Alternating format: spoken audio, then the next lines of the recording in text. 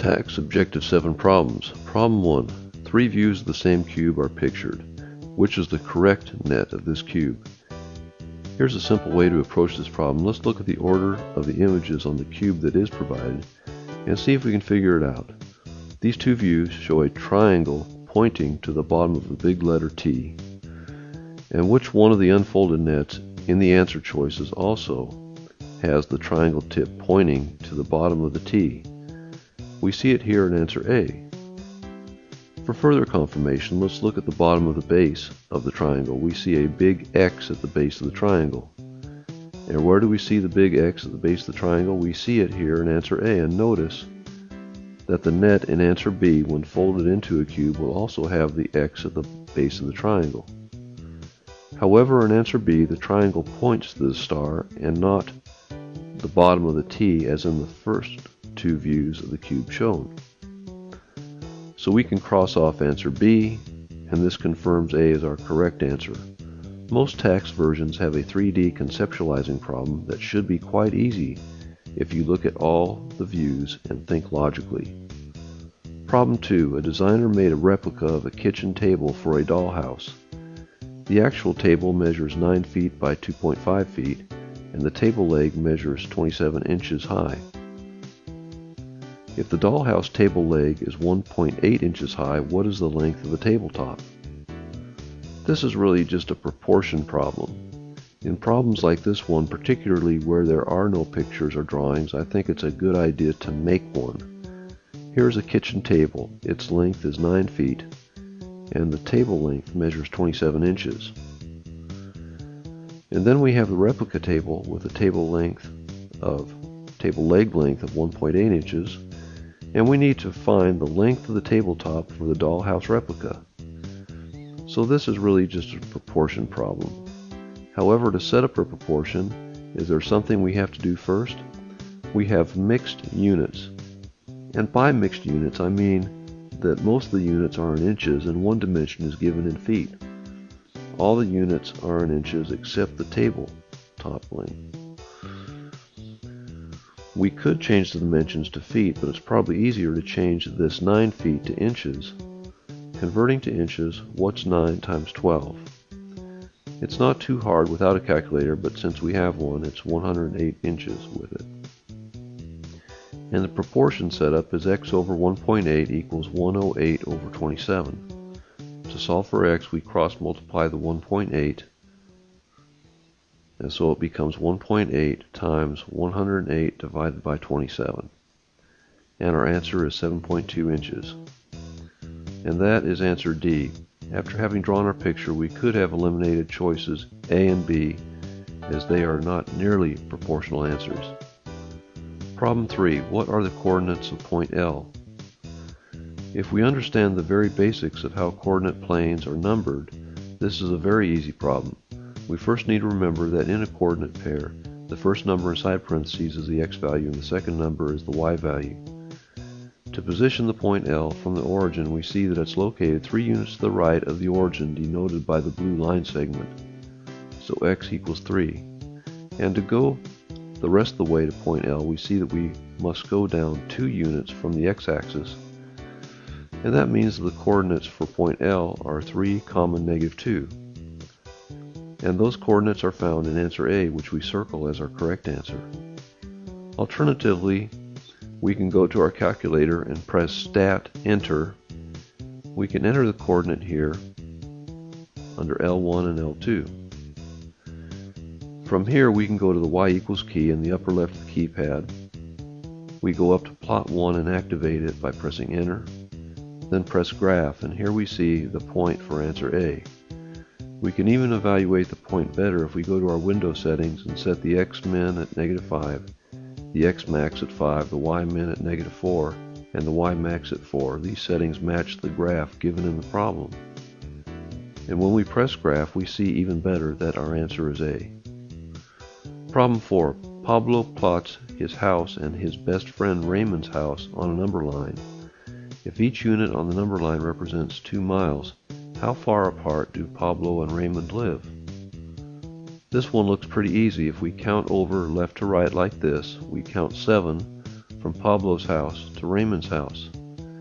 And so, is that 7 miles? Well, it would be 7 miles except for this, underlined in blue. Each unit on the number line represents 2 miles. And so the distance would be 7 times 2, or 14 miles, and that means that D is our correct answer. When you see a problem like this one that looks really easy, read and examine it very carefully, because there may be 1 or 2 additional details to possibly trip you up, like this one, 2 miles for every unit. Also note that the answer 7 was one of our choices. Every TAKS has in most of its problems 1 or more answers based on making a likely mistake. Be careful.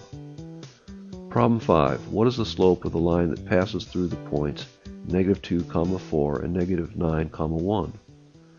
There are a lot of ways to do this problem. The way we'll look at first involves the use of the slope formula from the TAKS formula chart, and it's m equals y2 minus y1 over x2 minus x1. We'll let the first point be x1, y1, and the second point be x2, y2. And here's where the numbers go in the formula. And this is it with all the coordinates in place in the slope formula. And that's 1 minus 4 over -9 minus -2. Note that the numbers are inside parentheses. I like using parentheses in formulas because it makes it easier to avoid mistakes. And that simplifies to -3 over -7. Your basic integer arithmetic is very important here, as in all levels of math and algebra, which further simplifies to 3/7, which is this answer, and we circle D, the correct answer. Alternatively, we go to where we can plot points by pressing Stat, then Enter. Then we place our points in place, the x values under L1 and the y values under L2. Now, since we're finding the slope of a line, we find the equation of that line by pressing Stat, arrow once to the right to the Calc submenu, arrow down to 4, the linear regression option, press Enter. Press Enter again. For the slope we get this number, 0.42857, etc., which is the decimal approximation of 3/7, verifying our earlier answer. Problem 6. Alan has graphed an equation on a coordinate grid as shown. Which equation did he graph? We're trying to find out which one of these 4 equations matches the graphed line. Even though there are a lot of ways to do this problem, I like evaluating the form y equals mx plus b, which is the slope-intercept form of a linear equation found in our formula chart. Really, all we have to do for these equations is get these y's by themselves. Then we'll see the slope next to the x, and the y-intercept as a number all by itself on the opposite side of the equation from y. We're looking for an equation with a slope or rise over run of 2 over 1, which equals 2. And we're looking for a y-intercept of -3. For this equation in A, if we solve for y by bringing this 2x across the equal sign, the equation becomes y equals -3 minus 2x. But that gives us a slope of -2, so we cross it off because we need a slope of +2. For answer B, we can solve for y by moving the -y over to the other side of the equal sign. But we'll also have to move this 3 on the right side over to the left side of the equation, so the equation becomes 2x minus 3 equals y. And this one has a slope of 2 and a y-intercept of -3, so B is our correct answer. But just to be sure, we check out our remaining answers C and D. C is wrong because its slope is -2. And for answer D, it's wrong because its y-intercept is 3 and not -3. We can also pull out our graphing calculator. The first thing I would do is go to the window setting and set the graphing window just like the dimensions of the graph.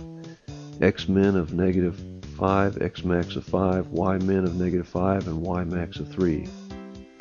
And then go to the Y equals to enter answer A. First place the -3 on the right side of the equation, then we subtract 2x to solve for y, then press graph. We have the correct y-intercept but not the correct slope.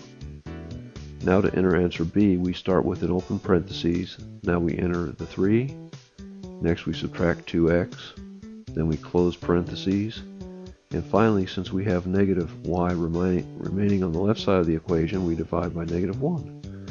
Then press graph. We notice that it's the same equation on the graph, confirming that B is our correct answer. Problem 7. What is the area of the largest square in the model below? This problem tests your true understanding of the Pythagorean Theorem. In the context of this problem, the area of this square, which we'll call a squared, plus the area of this square, which we'll call b squared, equals the area of this largest square across the diagonal between the two smaller squares, which we'll call c squared. So here we have 20 squared plus 21 squared for a squared plus b squared. We press enter. We get 841 square units for the area of the largest square. And we circle our correct answer, D. But here's where the test writer is trying to get you. If we take this value of 841 and take the square root of it, we get 29, which just happens to be answer A. But this is why you need to pay close attention to what is being asked. Are they asking for the length of the hypotenuse? No. They're asking for the area and not the length of one side of the square. Be careful. They're going to try to get you to make a mistake like this one. This has been TAKS Objective 7 Problems. Thanks for viewing.